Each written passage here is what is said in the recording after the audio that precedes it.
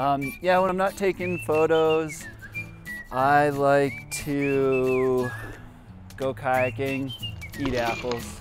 I could stare at a wall and be happy, honestly. I don't really have to do much. I'm kind of an easygoing person.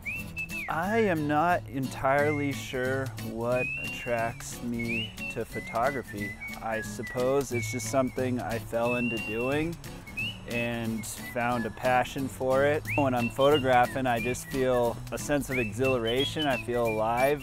I really like to photograph rivers, water, people. I don't know, I'm kind of exploring everything, and if it excites me, I like taking pictures of it.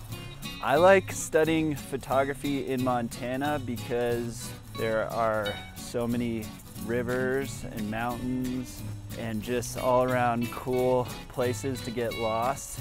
There's no other place I want to be on this planet than Montana. In my education at the Rocky Mountain School of Photography, I'm hoping to achieve, for one, a lot of technical skills.